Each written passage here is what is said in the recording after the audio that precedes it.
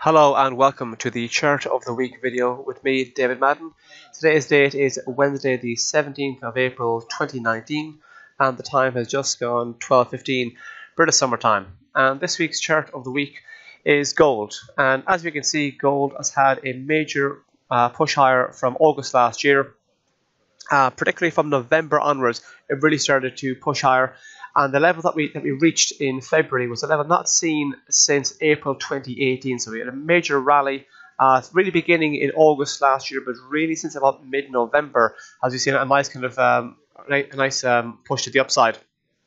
But since November, since February here, when it hit its highest level since June, since April 2018, we have beginning to see a bit of a move to the downside. We're seeing lower lows and lower highs.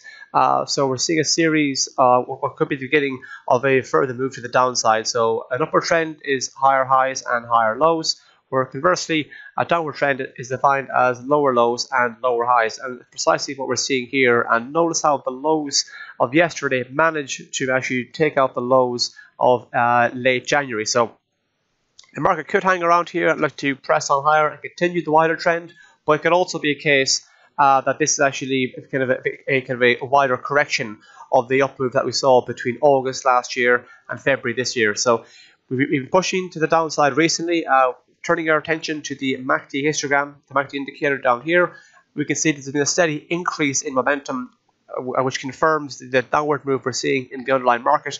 If you do manage to actually trade below this area here in around 1276, that would be the kind of creation of new multi-month lows, and we could see support coming into play in around this area here, where there's previous consolidation in around the 1260 mark, or even below that in around the 1250 area in around here. As you can see, 1250 acted as resistance on a few occasions back in December last year, and if the metric has acted as resistance in the past, it might act as support in the near term.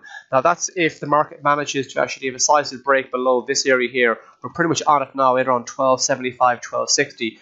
Should we see the market hold above that area, and should that area act as support, we could see the market actually pressing on higher, retaking the kind of the psychologically important 1300 mark. And if you take out this high here, the high of mid-April in around 1310, that could be a sign that the wider upward trend is going to continue. And should we break north of 1310, we could be looking at targeting the high here in late March in a 1324, and then should we go beyond that, we could be looking at retesting the February high in around the kind of 1346 region.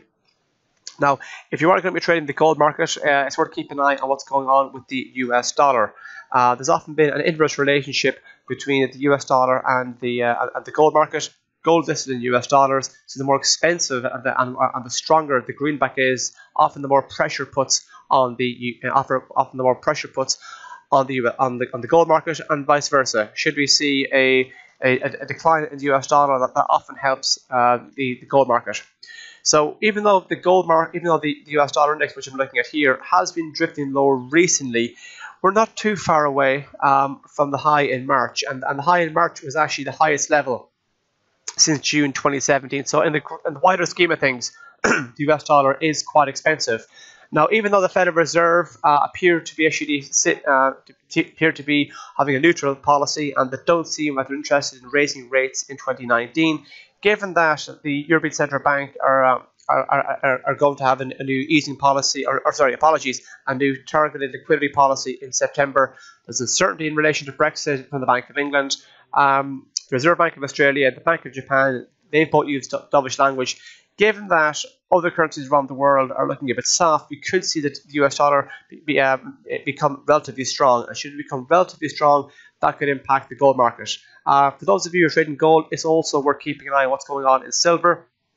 Dow theory tells us that the averages must confirm each other. So if we're seeing multi-month lows being created in gold, we'd like to see that as well to be created in silver, so we can become more confident that the bearish move is going to continue, and vice versa. If gold is hitting multi-month highs, we'd like to see silver market doing something similar. So because if both markets are moving in the same direction, you can become more confident that that particular move is going to continue.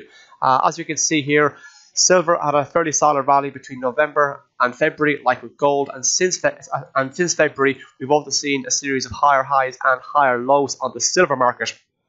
In fact, only a few days ago, we had a level not seen since late December on silver. So keep an eye on silver as well for all of you who are trading gold. One last thing before I go. If you have any comments to make on this video or any of the other videos we've made here at CMC Markets, please feel free to leave a review on Google Reviews. Thank you very much.